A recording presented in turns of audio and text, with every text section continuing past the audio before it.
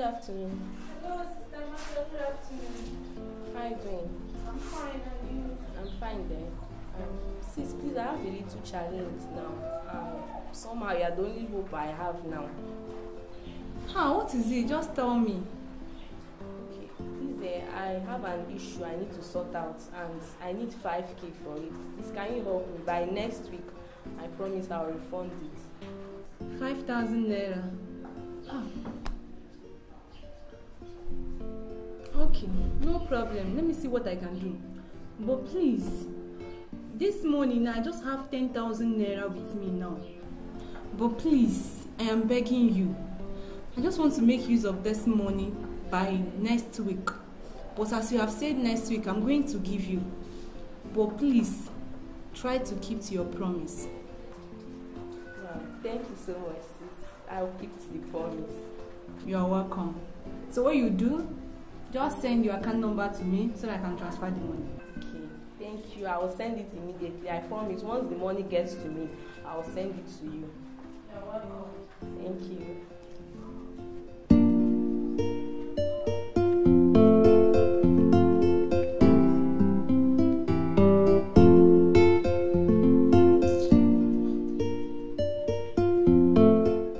Hello, Sister Amaka. Hello, sis. Good afternoon. Good afternoon. Please, what about the money I lent to you? You promised you will give me the money next week. And the week have already gone. And I've not heard from you. Actually, sis, something came up. Did I hear something came up? So the money I was expecting, I couldn't receive it. So that's why you've not heard from me. Why are you this wicked? Remember you begged her for this money. Now you have it on you. Why don't you give it to her? If you were to be in her shoes, how would you feel? Remember the last time your neighbor was owing you? You fought her because she refused to give you back the money. Now it's your turn. Don't you think she will feel the same way you felt? Give her back her money. Okay, see what will happen. Let me run around. Let me just turn around and see what I can arrange. By evening, hopefully you are going to hear from me. Okay?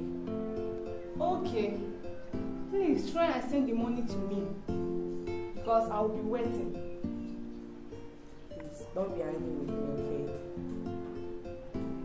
Thank you. The way you would want others to treat you, I think it is also the same way you should treat others.